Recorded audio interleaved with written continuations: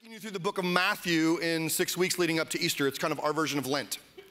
So we're going to talk about what that looks like in a minute and why Lent is a thing and all that. But we're going to take you through the book of Matthew. And you got a packet tonight? Everybody get a packet?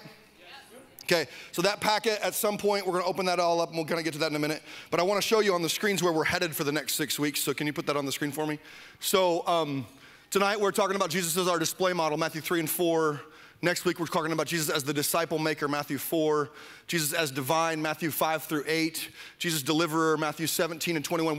We just are kind of highlighting the book of Matthew for 6 weeks so that you know who Jesus actually is.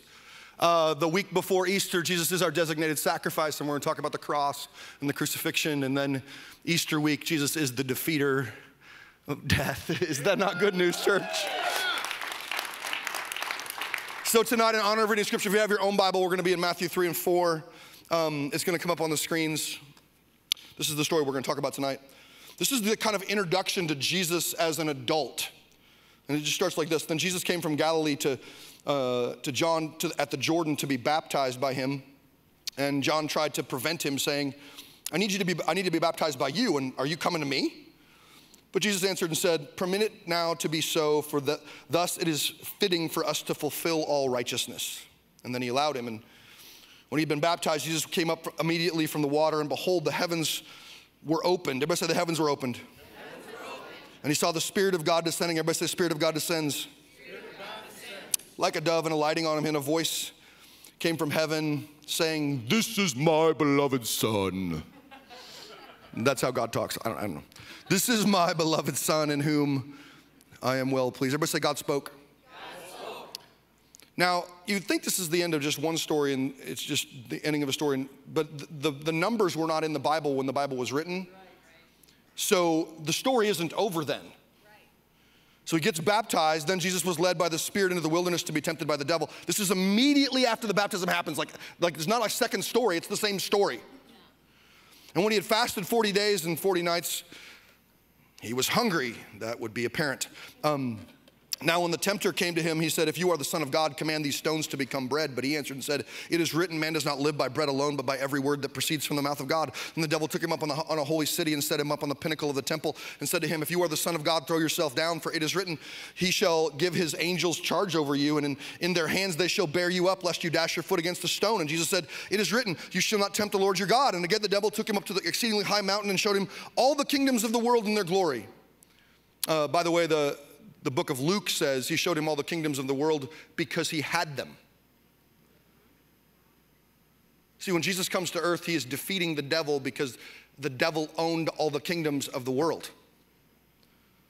And he said to him, all these things I will give you if you'll just fall down and worship me. And then Jesus said to him, away from me, Satan, for it is written, you shall worship the Lord your God, and him only shall you serve. Then the devil left him, and behold, angels came and ministered to him. Now there's a little aside after this that Matthew kind of makes, and then verse 17, Matthew kind of picks the story back up, and it just says, from that time, everybody say from that time. Jesus began to preach, and he said, repent, for the kingdom of heaven is at hand. This is the way that Matthew introduces Jesus. He introduces him with the water and the wilderness and a witness. We're going to talk about the water, the wilderness, and the witness of Christ, and I want you to understand that there's something in this that Jesus is hoping that you grasp for yourself. Let me just pray for a second. Jesus, I am so happy that you came to earth, that you were baptized, that you were affirmed by the Father, that you defeated the devil. And then you began to preach for, behold, the kingdom of heaven is at hand, and you invited people to follow you and to love you and to worship you. Tonight, as we open your word, as we study who you are and what you are all about, help us understand who you really are. May we know you and follow you and worship you, and may you transform our hearts as we see you clearly. Everybody say, my heart's open. My mind's ready. Make me better, God. Transform me by your word. Lead me now, Jesus. Amen. Why don't you give somebody a holy elbow and tell them, thanks for hanging out in church with me, and you can be seated. We're going to come up with a weird way to say hello every time. I don't know what we're going to do, but we'll figure something out. If you have a note sheet, can you grab that out? You can get that packet out too if you want to. And we're not studying out of the packet tonight, but we're going to actually open it up and look at it in just a few minutes. As we get going, some of you know that Kelly and I went to visit Kelly's parents in Alabama a week or two ago, and we flew into Atlanta. Landed at the Atlanta airport, went over to the car rental place because her parents' place is about 2 hours from there. So we go over to the car rental place, and we went to get our rental car, and all of them were gone. Anybody ever had that happen before? Like they just had rented them, like everything in our section, because we were like, you know, like give us the Nissan Versa. Like just whatever the cheapest thing, no offense to the Nissan Versa drivers. Like give us whatever the cheapest thing is that we can find. We want to drive that. And and they were all gone. And so we were like, well, what do we do? And the girl goes, well, go pick whatever you want. I was like, really? So we came over and I saw this truck, which was kind of cool because I prefer to drive a truck, especially like, I'm just a truck guy. So I see this truck, and then I turn and look across the aisle, and there's a black Mustang GT convertible. Yeah. So it was only like 45 degrees out, but we drove with the top down. And I had a Mustang. I had a Mustang when I first turned 16. It was 1981. It was a 1981 Mustang. And at the time, if you know anything about 1981 Mustangs, is they were all 4-cylinder, unless you got like the real super hot. So I had a little 4-cylinder, crappy Mustang. It was this car. This was awesome. When you pass a car and you put the pedal down, you get to 100 really fast. and I went fishing. I went fishing with my little nephew, and he's like 15. And we passed this car, and it kept climbing and climbing and climbing. And about 120, he goes, I can't stop smiling. My face hurts. And it would just, and you wouldn't even try to go fast, and it would just take off, and you were like, oh wow, I'm going way too fast. I should slow down now. It was awesome. I mean, it was super cool, and the only reason why I'm bringing this up is because the Mustang GT is kind of like they don't want you to buy the 4-cylinder. You know, you can get that same exact car in a 4-cylinder still. Why do that? Now, to be fair, Kelly has a Dodge Charger, and she bought the V6 instead of the V8 because it was the only one that came with all-wheel drive, and we lived in the country, and we were gonna end up in a ditch otherwise. So I get it a little bit, but like, if you're gonna buy a Mustang like this, I don't know how much these things cost, but they must be a lot. But I got to rent it for a week, and oh my gosh, it was incredible. The display model, this Mustang GT was just killer awesome. And I'm only bringing it all up because maybe someday you'll get to rent one. I don't know. That's not really the point at all. The point is really this. That is the ideal for the Mustang, basically. Oh, I know that there's the Cobra and there's all that, but it's basically the top of the line. It's what the ideal is. In the same way, Jesus is our ideal. Come on, say, Jesus is our ideal. Jesus is our ideal. Now, I was like, well, yeah, don't be a 4-cylinder Christian, was kind of how I thought about preaching. And God kind of rebuked me. Studying Friday morning, and I'm looking over this passage, and he was like, there are no 4-cylinder Christians. I made all of them 5.0s. I made every Christian with everything in them so that they could go 0 to 60 in 3.5 miles an hour, that they could get to their destiny, that they could go exactly where God wanted them to be. That you are not a 4-cylinder believer. When God saved your life, he internally built you up with everything necessary to handle everything you face. It is already in you to be all that God ever wanted you to be. It's already in there. I was like, wow. But what about verses like 1 John? And then I'm just gonna throw a couple verses on the screen. 1 John, those who say they live in God should live their lives as Jesus did. And Jesus would answer, and I will give you the power to do it. Yes. He doesn't just say, you should live like me, and then, oh, I'm not gonna give you any help. Matthew chapter 10, verse 25, it is enough for a disciple that he be like his teacher and a servant like his master, that we are to be like Jesus. And you know what the scriptures also say? That God teaches us to be like Christ. That he is your teacher, and he's leading you, and he's guiding you, and he's adjusting some things, and he's changing some things, but he's gonna make you like himself. You have all what about 1 Peter 2:21? Jesus is your example or display model, and you should follow in his following his steps. And he goes, okay, so that's why I put the Spirit of God in you. That's why I put my hand on your life. That's why I put favor on your life, so that you could step where I step and walk how I walk and talk how I talk. I want you to understand that God doesn't make Christians and then leave them like crappy little four cylinders. He's gonna take you as far as you need to go. You are gonna get to your destiny because it is in you. He is in you. Now that last verse I like a lot. Following his steps. Everybody say following his steps. Following his steps. In Matthew 3 and 4, there are like 4 little steps that Jesus takes. And he's teaching us, he's guiding us, he's empowering us. And he's saying, if you would step like I step. Remember when you were a little kid and it would snow? Aren't you glad there's no snow out right now? Yes, thank you, God. When it would snow out there and you're a little kid and like your dad would walk out in the yard and he would go like, and he'd make those big old footprints. What does every kid want to do? Walk in daddy's steps. I want you to understand that Matthew 3 and 4 is kind of God's guide empowering you to step like Jesus. That's what the text is about. In fact, there are only 4 things here that he says, and I want you to write them down. So if you have the note sheet, I'd love for you to just write a couple things down. First of all, baptism. Ever say baptism? This is our first step into the life of faith. Sometimes people think, now, I know many of you have been baptized, but some people think the first step into a life of faith is church. The first step is not church. The first step is baptism. As we seek God, the first thing that we identify with, the way we step how Jesus stepped and walk how Jesus walked, is that there's a moment where we die to our old ways, we go out into the water, and our old is killed off, and we come up from the water and we say, I just follow Jesus. I'm gonna throw a picture up on the screen. This is me baptizing Pastor Ben in Israel several years. That's the Jordan River, and it's raining on us, and that's one of those spots that's sacred because it's where Jesus was baptized. And now, you know what's interesting about Jesus' baptism?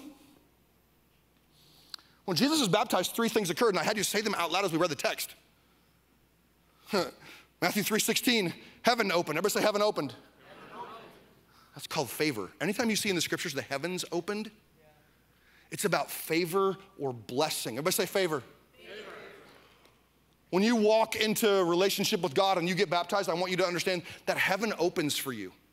At the moment of baptism, heaven opens and God's like, they get my favor.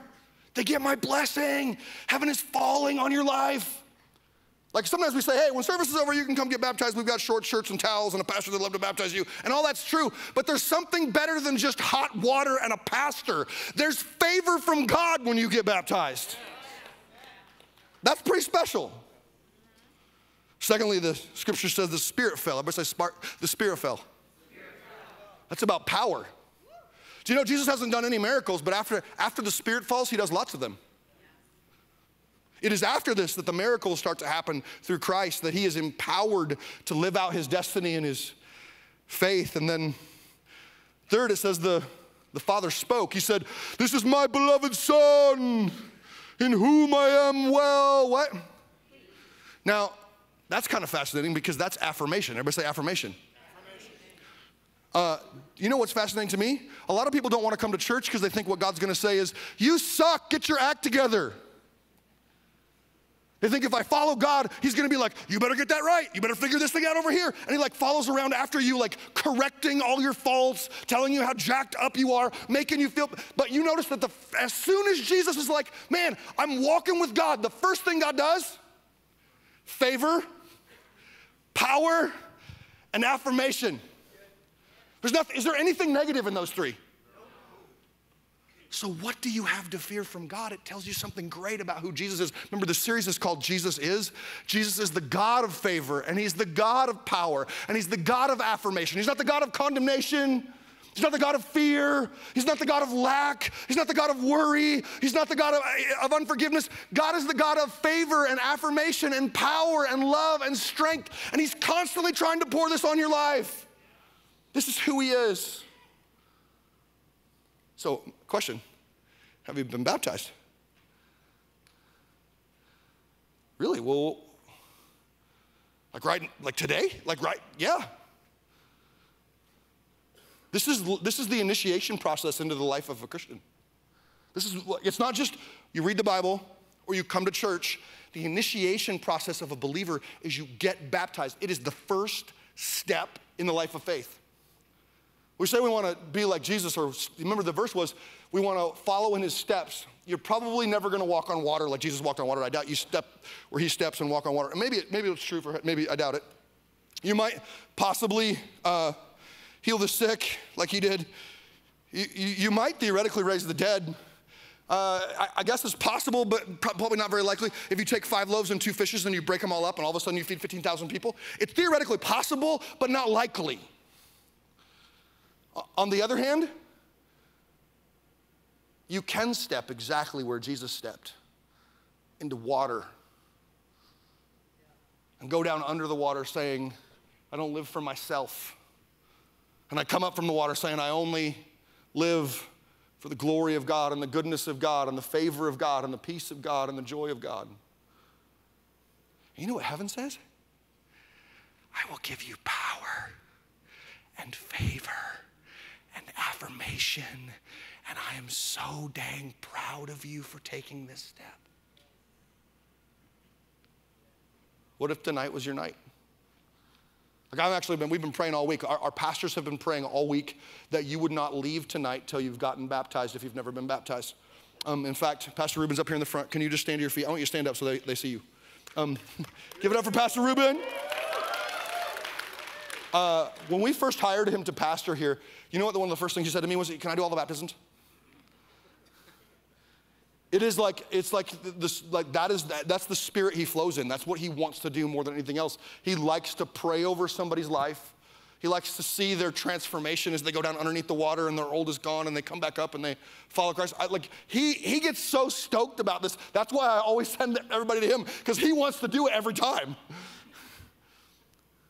So what if tonight, before you left, you got baptized? Now, if some of you were like now humdrumming, oh, it's just baptism, there he goes again, talking about the one thing that caught, like, oh my gosh, favor falls. Heaven's opened.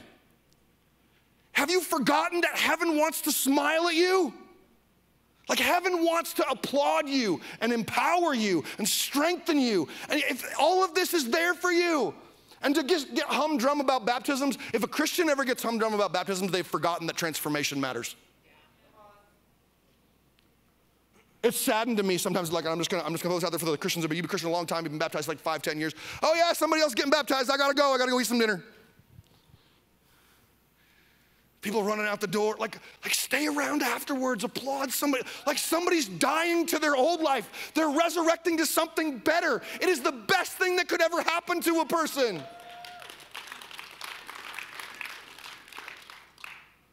Baptism, step 1 into faith. And secondarily, as soon as the baptism is over, remember, this is one story, and so the second the baptism is over, he goes from the water to the wilderness. And I would just remind you that after you've committed your life to Christ, I want you to know that there might be a season of wilderness for you. He immediately is tempted by the devil. He's wandering around in a desert. But he's not just wandering, he's praying and fasting, right? So Jesus is also showing you something in the middle of your wilderness. Man, you got to be a person of prayer. Come on, say prayer. Well, why would I bring this up? Because a lot of people want to whine in their wilderness. I'm going to whine about the fact I'm in the wilderness. God, I decided to follow you. I got baptized. What am I doing out here in the wilderness? This isn't fair. You're mean. I don't know why I'm talking like I'm a redneck from the South. Sorry. Honey, I love you, even though you're from Alabama. I'm from Iowa. I know. Iowa farm boy. Can't help it. Iowa proud. Said no one ever.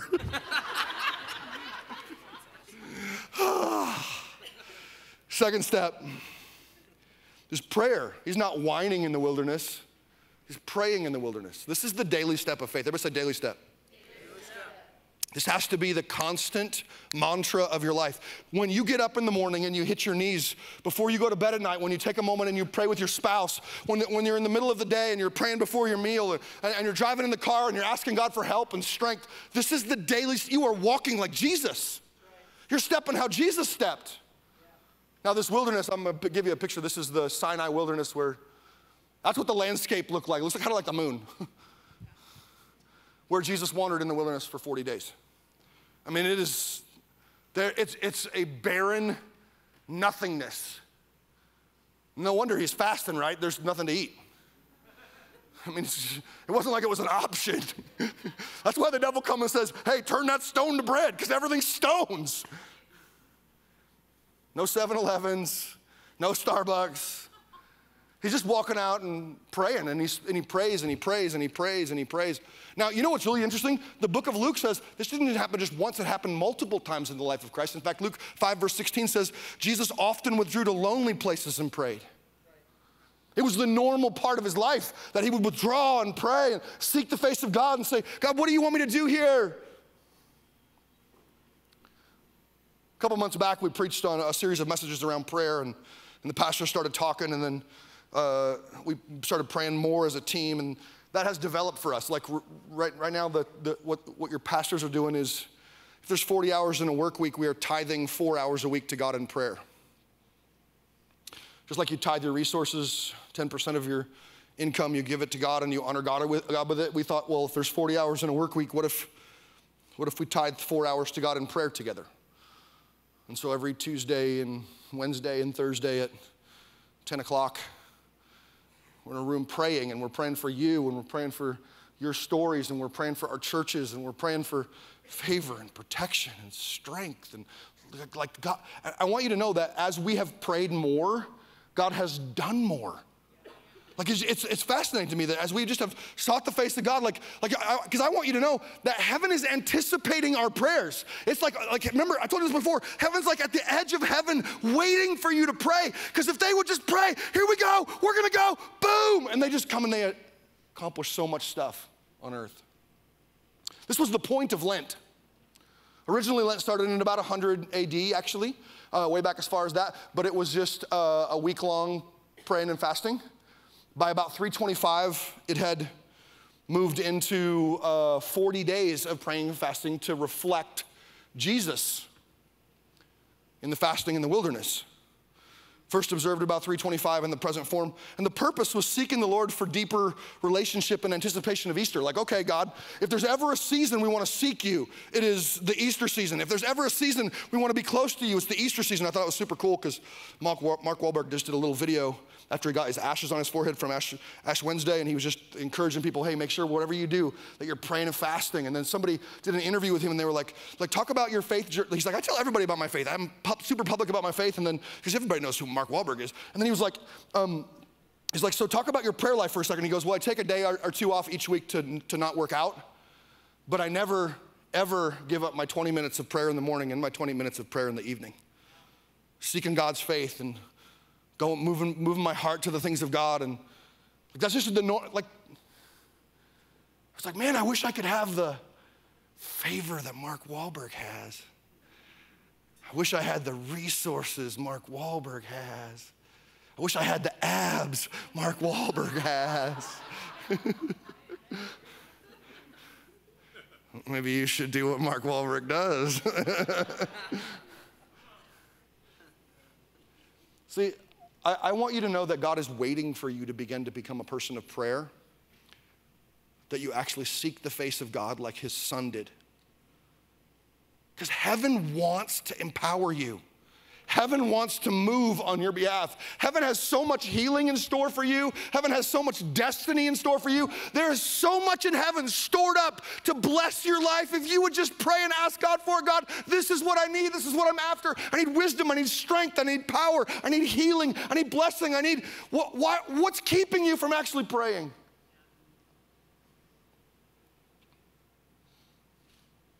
In that packet we gave you, as part of it, we gave you what we're calling our Lenten prayers. I'm gonna put them up on the screen. You can read them later on in the packet on your own. It's just, we pray each person in our church will personally know Jesus more.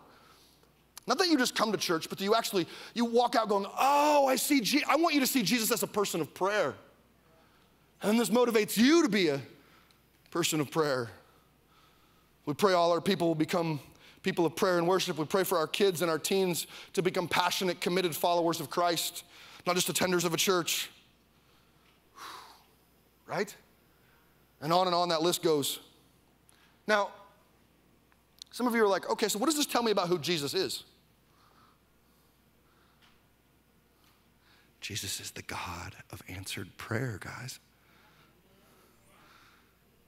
If anybody's gonna get, I want you to understand that if you're ever gonna pray to someone, make it be Christ, the healer, the resurrected one. I'm gonna throw this out there. You don't need to pray through a saint. You can pray to Christ, the resurrected one.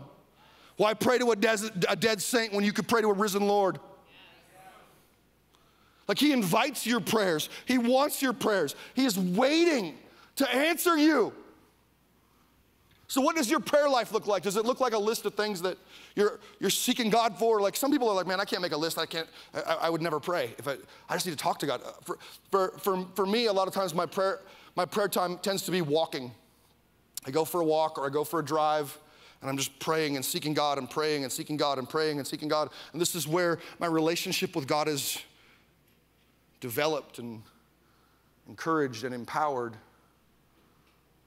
What if you became a person of prayer, believing that Jesus is, come on, say, Jesus is the God of the answered prayer.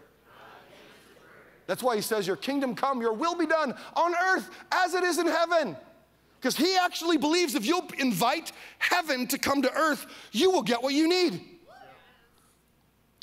When I'm praying for somebody to get healed, I'm praying, God, in heaven, they don't have cancer. In heaven, everybody's free of cancer. Everybody's free of disease. So I invite heaven to earth, and I invite you to heal them now, because on earth, this person is sick, but in heaven, they are healed and whole. So you bring heaven to earth. Your kingdom come. Your will be done on earth as it already is in heaven. This is what you pray. Visualize how people are in heaven. There is no addiction. In heaven, there is no disease. In heaven, there's no divorce. In heaven, there's no pain. In heaven, there's no depression. In heaven, there's no, I want you to understand that. Think about what they are like in heaven and then invite heaven to come to earth regarding that issue. Pray this over yourself and watch God move. God is the God of answered prayer. Third, number three, you put that on the screen for me, there you go. Memorization of the word. Everybody say memorize the word. See, taking this step gives us victory over trials and temptation, and this is kind of cool to me because I'm looking at the clock. I gotta make sure I get through this in time. When Jesus defeats the devil, it's like the devil can't hit him with a single punch. It's like they're in this ring, and it's like two prize fighters, and this one prize fighter, the devil, remember, he's been around for thousands of years. He should be able to land a punch on this guy, and he keeps throwing punch after punch after punch, and he cannot land a punch. And the way Jesus defeats the devil again and again and again is he just keeps quoting scripture. He just keeps quoting the Bible. In fact, he's hungry, so he's offered food. Man does not live by bread alone, he said. That's Deuteronomy 8, verse 3. He's offered an opportunity to show off and jump off the temple and float down. He responds, you shall not tempt the Lord your God. That's Deuteronomy 6, verse 16. He's offered power in exchange for worship, and he responds, you shall worship and serve only the Lord. That's Deuteronomy 6, verse 13. Did you know that many theologians believe Jesus' favorite book of the Bible was the book of Deuteronomy? When's the last time you read that one? See, he's quoting from the same book and the same book and the same book. A lot of theologians are like, this is the book that he probably loved the most. This is the one that he constantly is quoting and repeat. And you know what? Every time he's quoting it, he is defeating the enemy. There's not a moment in this story where Jesus loses a battle to the evil one, which makes a simple statement to me. Jesus is the God of victory. Come on, say, Jesus is the God of victory.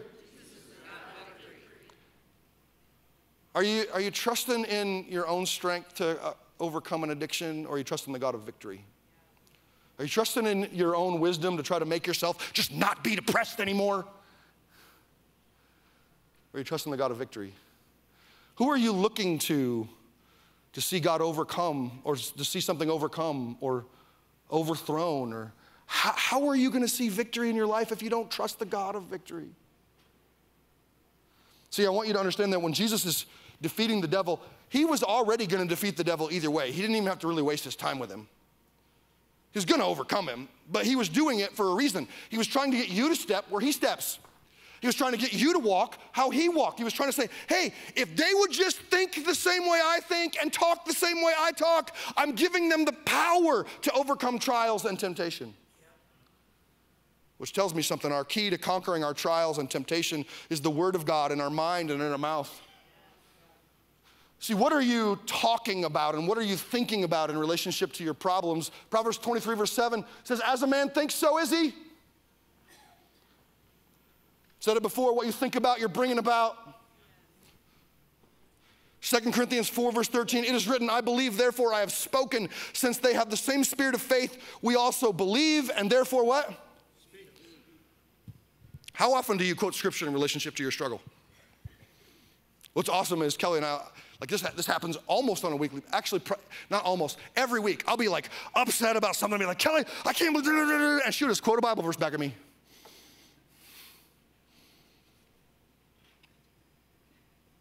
And it's frustrating. You know why? Because I can't believe I didn't think of that first.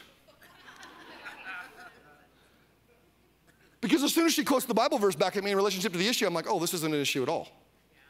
This isn't a struggle at all. This isn't a problem at all. What is coming, what are you thinking about and what are you speaking about in relationship to every struggle and problem and issue that you face? Every trial, every temptation is overcome by the word of God. So for Lent, what this means for us is we gave you in this packet, we gave you a daily devotional, a chapter to read from the book of Matthew each day for the 28 chapters in Matthew. And then a couple of them we had you even repeat because we thought they were so important. So that little packet, the biggest part of the packet is a giant devotional for you to just read a little bit and a little bit and a little bit every single day. Why? Because if you could put the word of God in your brain and it can start coming out your mouth, you can make progress in faith. The other part of this is this. We're asking you to memorize one scripture passage every week for the next 6 weeks. In fact, every week we're going to give you one to memorize. In fact, it's on the sheet of paper we gave you tonight, this little packet. You can put that on the screen for me. This week I just want you to memorize Matthew 4 verse 8. But he answered and said, it is written, man does not live by bread alone, but by every word that proceeds from the mouth of God. You know what that verse does? It stops cravings. I don't need that. I have him. Man does not live on bread alone. I'm really trying to eat so much. Man does not live on bread alone, but by every word that proceeds from the mouth of God. I'm really trying to stop smoking. Man does not live by bread alone. I don't need to go to that craving. I need to put the bottle down. Man does not live on bread alone. I don't need this to survive. I have him to help me survive. What if this was we're going to ask you next week to quote it to somebody else in service. As part of the service next week, we're going to have to look at somebody else. Can you just quote Matthew 4 verse 4 to them? Why? Because we don't think church should be a place in which you go and listen to things. We think it should be something that transforms your life, and it has to actually go in your brain and out your mouth and actually in order to transform you. So we want you to actually memorize some scripture and not just call yourself Christian but don't even know the Bible. How can your life be transformed if you don't know the book that was the power with which Jesus lived his life? You got to know the word. This morning I'm doing a Discovery Bible study. We're going to talk more about this next week with a guy that is just brand new Christian. I actually led him to Jesus over the phone. about a month ago. It was fun. I was driving home from church one night, and he calls me and asks me questions, and I led him to Jesus over the phone. It was pretty fun. So we started doing this little Discovery Bible study, and this morning he texted me and said, this is the verse that was on my Bible app this morning. This is awesome. God is talking to me. And his faith is coming to life. You know why it's coming to life? Because the first thing he did when he got up in the morning was he opened up his Bible app. Like, you got to open up that Bible. You got to study the Word. Why? Because the Word is where the power is. When you skip the Word, you're skipping all the power of the Christian faith.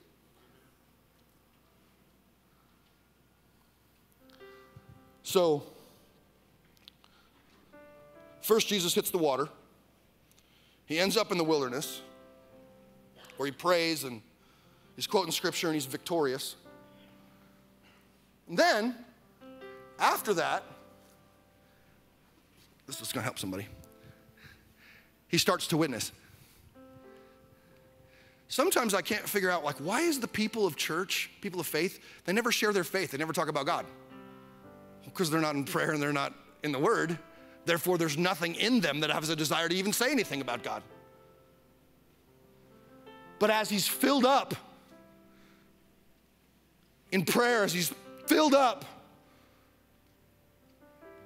in scripture, as it's kind of pouring out, like he can't help it. As the Bible's just coming out of him all over the place.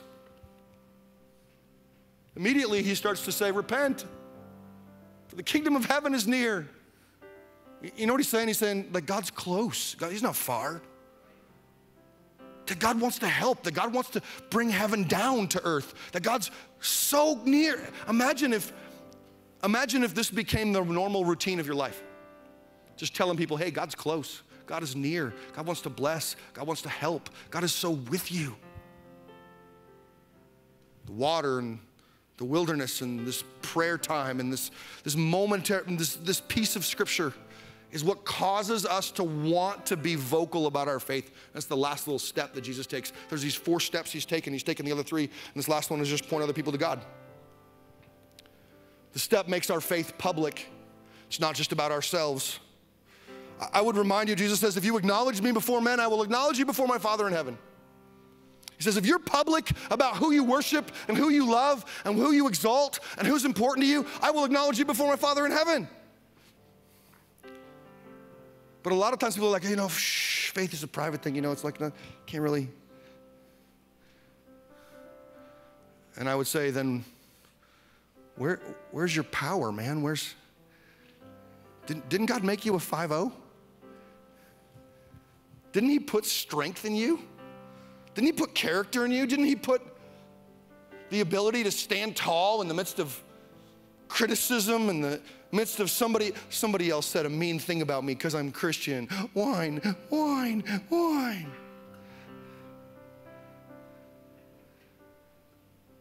You have the overcomer in you. You have the strength of God Most High in you. We talk a lot. I don't think we brought it up in a couple weeks, but I'll bring it up now. In a second, Kelly, I'm going to have you come and do the offering. But we've been talking a lot over the last year about this thing we call the flywheel. We follow Jesus and we bless people and we point somebody else to Christ. I would just ask you, listen, I'm just asking a fair question to believers now. How did you bless somebody or point somebody to Jesus this past week? Because if our faith stays private, the world stays dysfunctional.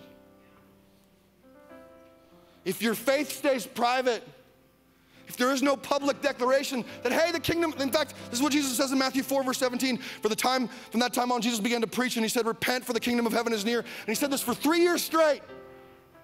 And the whole world changed. Which tells you one more thing about who Jesus is. Jesus is the one who points the way to heaven. There's nobody else. Muhammad did not point to heaven. He did not. Talk to you all about it after service if you want me to. Buddha did not point the way to heaven. Your mom can't point the way to heaven, though I'm sure she's sweet. The only one that can point to heaven is the one that conquered death. Buddha's dead, Muhammad's dead. But there's this Jesus I know who conquered the grave, which is why we worship him, why we trust him. There is no other Savior. There is no other way. There is no other leader. There is no other God. It is Jesus, only Jesus, who points the way to heaven. And then he says, hey, if you love me, if you follow me, go into all the world and preach the good news to everyone. Anyone who believes and is baptized will be saved. But then he, like that, and that's like, oh yeah, I know that part. But you know what he actually said here? But anyone who refuses to believe will be condemned.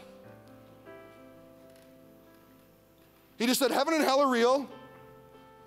Every person you face, you know, every person you come in contact with, every one of them headed to heaven or headed to hell. So he says, go and tell the good news. Man, I've given them a way. I've given them a chance. I've given them an opportunity. They can walk into eternity. They can spend life empowered and favored and blessed and strengthened. They can say no to hell and yes to heaven if they'll just follow Jesus.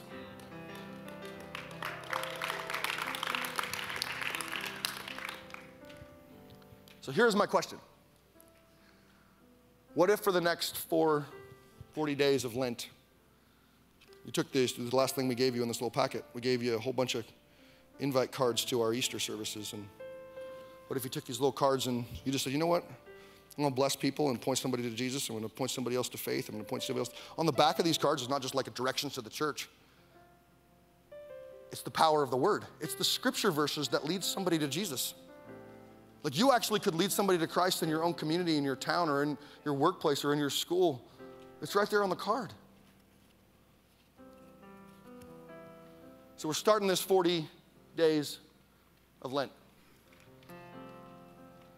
But I don't really care whether you follow Lent or not. What I care about is that you know who Jesus is.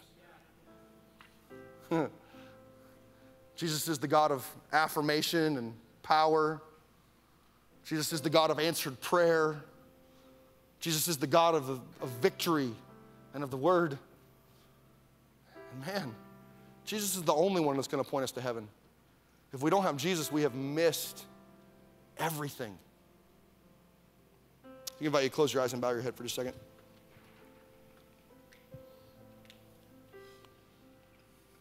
When you think about your life and your heart as to whether or not you are a full-on follower of Christ or whether you are far from him. Tonight could be a moment where you start out and say, you know what, yes to Jesus. I'm going to follow him. I'm going to love him. I'm going to worship him. Your initial step could start tonight. You could get baptized. This could be such a moment for your faith journey. Together, let's just say, Jesus Christ, tonight I seek you. I worship you as God. You are the victorious one. You're the God of answered prayer. So tonight, answer my prayer. Forgive my sins. Take me to heaven when I die. Transform my soul. Lead me now. Help me know you in a better way. Help me walk with you and use my life to help somebody else. In Jesus' name, amen. Amen, amen, amen.